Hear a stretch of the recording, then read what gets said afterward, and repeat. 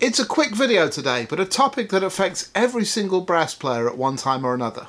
Let's get started.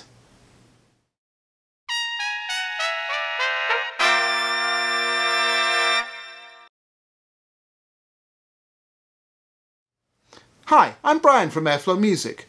Alongside publishing our books for brass players, we've been producing a bunch of videos with tips to make brass playing easier for you. So if you're new here, please hit that subscribe button and the bell that pops up afterwards so you're notified of all of our videos. We're at that time of year where for lots of us the seasons are changing. Here in New York we've finally gotten to some cooler, more autumnal weather. On the other side of the planet it'll be moving from winter to spring to summer round about now. Either way, the change in the weather tends to affect how our lips feel. One of the questions I've been reading most lately is about what people like to use on their lips to take care of them. I'm talking about lip balms and creams and things like that. That's what I want to address here. Cutting straight to the chase, my favourite thing to put on my lips is nothing at all.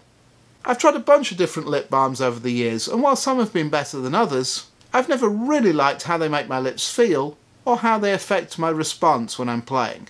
If my lips feel dried out and potentially cracked or chapped, then it's a sure sign that I'm dehydrated. This is my top tip for keeping your lips in good shape. Drink plenty of water. I've talked about this before. A large percentage of the human body is basically made of water.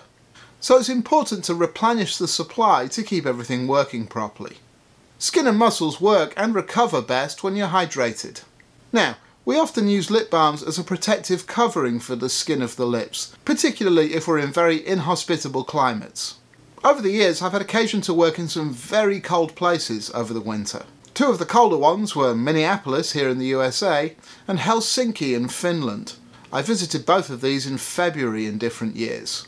It gets really cold in both of them. These are not conditions where you want to be exposing the delicate skin of your lips to the elements. My approach in both of these, as it is any place cold, is to cover my mouth when I'm outside, rather than applying anything to my lips. There are also some lip repair products on the market which address dealing with swelling of the lips because of playing, or are geared towards things like cold sores. In the case of cold sores, you probably will want to apply something to help them heal more quickly. I'm fortunate that I don't personally suffer with them, although I am prone to canker sores, or mouth ulcers as we call them in the UK. I'm instructed that good results with cold sores can be found by using lysine, which has the benefit that it can be taken orally rather than just applying it as a cream. Please consult with your doctor about this. In terms of creams or ointments that cut down on swelling after or even during playing, I know that the Robinsons range of products are very popular right now.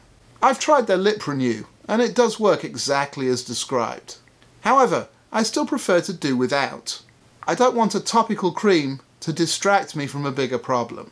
Speaking as somebody who injured their lips on a daily basis for many years, please know that it's not normal and shouldn't be something that you just experience as a part of playing the trumpet or any brass instrument.